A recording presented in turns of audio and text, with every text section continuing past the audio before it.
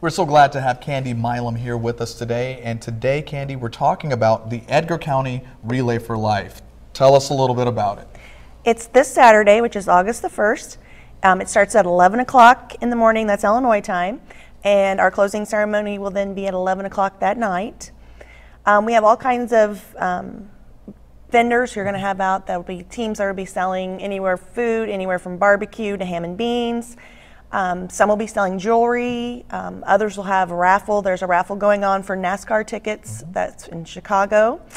Our entertainment will consist of, we've got a dance studio from Paris that's going to be coming there. We have bands. We have some singers, some local singers. One of the big things this year, our theme is scoring against cancer. So it's all sports themed. Okay. So we have coming to Paris about 6:30 that evening will be the EIU Frisbee Expedition team. So they're going to come and do an expedition for that. Oh, that's really cool. Yes, that'll be neat. It kind of goes along with our theme this year. If you have we are on Facebook. And we also have our website that you can go to if you would like to donate. You're unable to come. It's free event for anybody. You can come enjoy the park. We have that splash park now there. We'll have, like I said, entertainers.